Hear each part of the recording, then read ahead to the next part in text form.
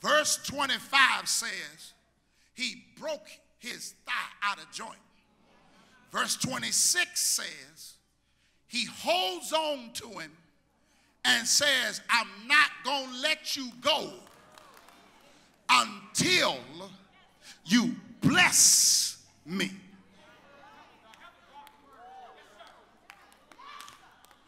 Hold on, Jacob. Where did blessing come from? Where did that even come from? You in a wrestling match, you don't know who you wrestling against. He has not given you his name. And then you turn around and ask him to bless you after he broke you. He broke you in verse 25. Then you turn around and ask him to bless you in verse 26. How do you have any kind of idea that the person you wrestling got the ability to bless you? Can I give y'all my recommendation? I want to recommend that Jacob figured out that the person he's wrestling is more than a mere man based upon how the man broke it.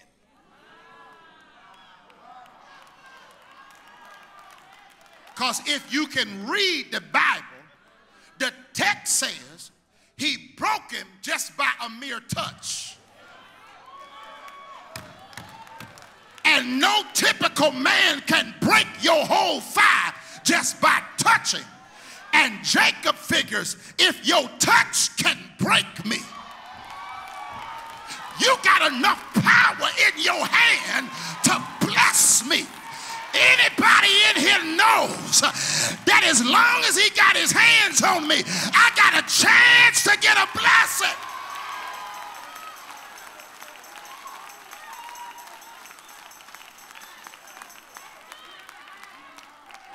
Tell your neighbor, this your point. If you believe he can bless you, then you got to hold on to him while you're hurting.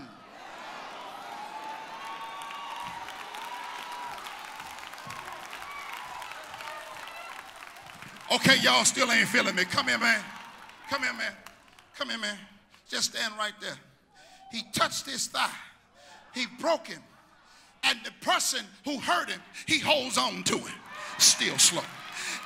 He broke his thigh. And the person who hurt him, he holds on to him. And he understands that even though you hurt me, if I'm going to get a blessing, I'm going to have to hold on to you even while it's hurting. So wherever we go, you're going to have to hold on to me. Even on the job, you're going to have to hold on to me. I know it hurting on the inside, but you're going to have to hold on to me.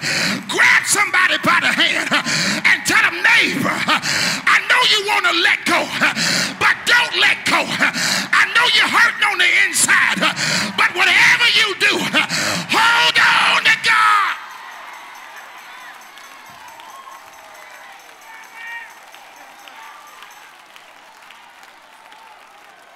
Touch three people, tell them I'm hurting right now, but I'm not going to let go until he bless my soul. I got problems in my life, but I'm not going to let go until he bless me. Whatever I got to do to get this blessing, I'm not letting go.